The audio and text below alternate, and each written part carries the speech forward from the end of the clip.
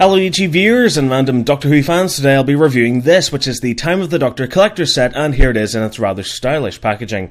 It's sort of a mini version of the 11th Doctor's figure set boxes of the 5-inch and character building scale, with the design of the police box and its doors. Unfortunately, plastered all over this are some silver diamond shaped information points, which look kind of messy. At the top we get the classic era logo. Well, this is from the 11th Doctor's era from 2010 to 2013, and it is the Time of the Doctor collector's set. It includes the 11th Doctor in purple frock coat with aged and 12th Doctor swappable heads, plus a walking cane and Handles accessories. On one side we get an image of Handles, while the other has an image of the old 11th Doctor, and on the back there's a promotional image of the 11th Doctor, who isn't wearing the same costume this figure's based on, and there's a bit of blurb on the episode itself. If you want to give it a read, hit pause. The front of the box opens out like the doors of the police box to reveal this excellent window display, where the figure and its accessories are displayed very neatly in front of this Series 7B TARDIS interior. Unfortunately, these Velcro panels have been added to the set to help keep the doors closed, which kind of detracts from the look of the box and just makes it look untidy. On the inside of one door we get a bit of blurb on the 11th Doctor as well as a list of the set's contents, while the other door introduces us to the 12th Doctor with a bit of a write-up on him. Well, I think I've rambled on enough about the packaging, so let's open it up and have a look at the figure itself. Okay, so here we go, the 11th Doctor, and it's beautiful, isn't it? The head sculpt is clearly taken from the one used for the Series 6 figure, so the features are a little softer, but it is undeniably Matt Smith, what with the prominent bone structure around his eyes and on his cheeks.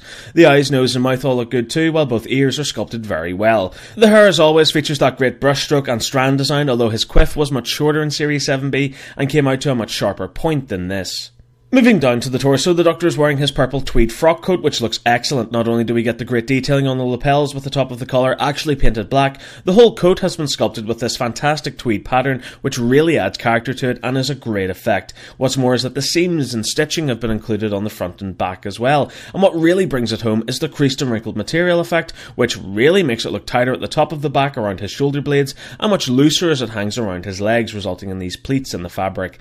The arms continue this look with the tweed and creased material sculpting used to great effect. The arms end with his blue shirt sleeves poking out from under the coat, while his hands contain details of fingers and thumbs. On the torso you can see the collar of his blue shirt with his burgundy bow tie, and even the specks of white representing the pattern of the bow tie have been included, while below it you can make out a single white button on the shirt. The Doctor is wearing his black waistcoat, which includes lapels at the top and a subtle amount of wrinkled material sculpting. I love the attention to detail here. Not only do we get the buttons running down the waistcoat, but also the golden fob chain and pendant are present here, with some precise paint apps. The legs are a basic black and contain the same creased and wrinkled effect as seen on previous 11th Doctor 5-inch figure releases, which looks as great as ever. And then we come to the boots, which still have creased detailing and some laces present, but have also been given this brown and grey repaint to match the ones worn in the episode. Finally, the soles are black with one peg hole and a bit of legal drushimba, so overall for detail, it looks fantastic. Turning to articulation, the head can do your basic 360 degree exorcist twist, the arms can do a full 360 at the shoulder, and move out to 90 degrees at this joint as well. A full 360 is present at the bicep and tricep, the forearm can bend into 90 on the elbow, and there's another 360 on the wrist. The figure offers full 360 degree waist articulation, the legs can kick forwards to more or less 90 degrees, and come out to the sides, but they're somewhat restricted by the coat. A full 360 is present at the top of the leg, while the knee can bend into 90 degrees, and that's really it. So overall for articulation, it's your basic 5-inch scaled joints. Moving on to accessories, this set comes with a ton of them. First up, as always, what 11th Doctor isn't complete without his sonic screwdriver? This seems to come from the same sculpt as the Impossible set, but the paint apps are far sharper here, and I love the almost golden look of the copper sections. It slots into the figure's right hand, where it is a little bit awkward to position him pointing it, but like previous 11th Doctors, he can be displayed much easier by checking his readings. Next up, we get a Handles accessory, which, to be honest, looks gorgeous and really makes me want a 5-inch figure of the new Cyberman design. The detail on here is just great, as not only do we get the smooth panel look from the updated design, but the damage effect is extraordinary. All these great little scuffs and dents have been sculpted into the head, while the paint apps really work well in aging the head up, so we have these occasional bits of brown wash added to look like rust. Speaking of the paint apps, while they are great, I would have loved to have seen some electric blue added onto here, perhaps on the mouth slit or even on the damage to the temple to make it look like how it did in the episode. And finally, a bunch of wires and tubing hang from the neck, which are made from soft plastic and just set off the head so well. Handles fits into either of the Doctor's hands, but it can be a little bit difficult to make him hold it, and I wish his left hand had been purposely sculpted to make it easier. Here we have what is frankly the best head sculpt of this set, the aged 11th Doctor. To attach the alternate heads to the figure, just pull the Matt Smith one until it pops off as it's on a mushroom cap joint, then push the alternate head down until it fits into place. As I said, the detail on here is unbelievable, with the face sculpt containing this great wrinkled and aged effect on the chin and cheeks, and those lines around the mouth. It's such a small yet precise detailing, and it even continues on the neck, while lines run across his forehead. Frankly, this is one of the best face sculpts character have ever produced.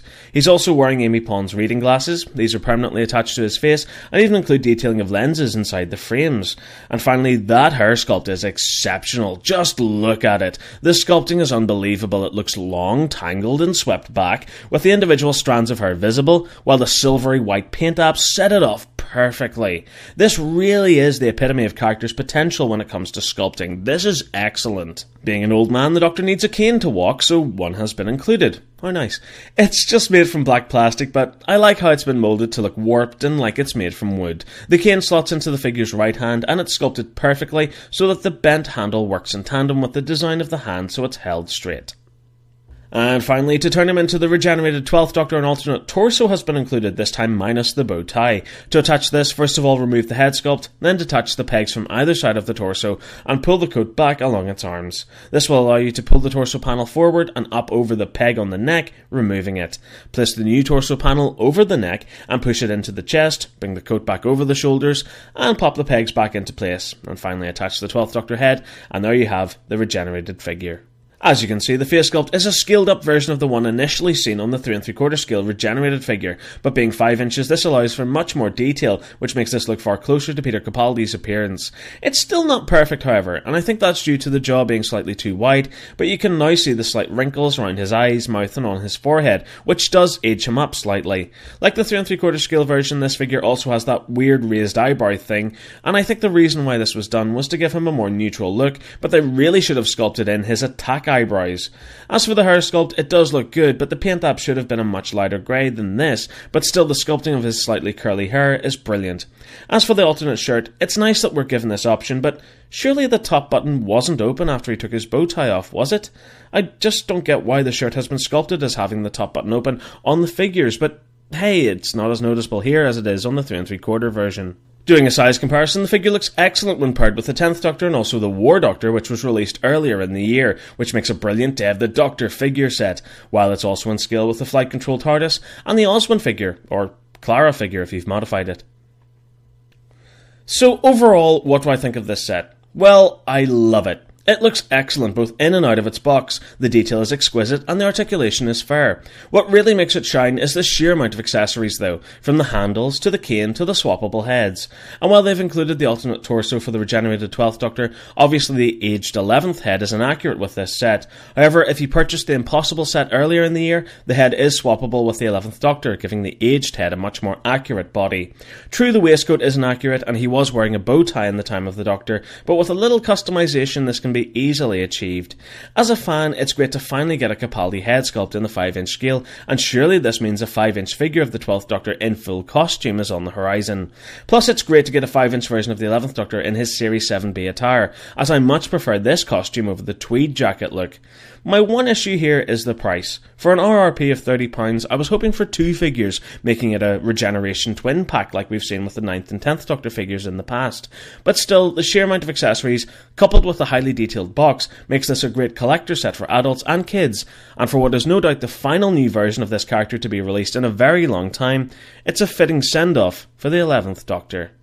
And so that does it for this review. Thank you very much for watching. I really hope you enjoyed it. If you did, remember to stay subscribed for more videos and keep up to date with all my latest news and reviews by liking my Facebook page and following me on Twitter. Thanks again for watching, and remember to keep following the nerd. Goodbye.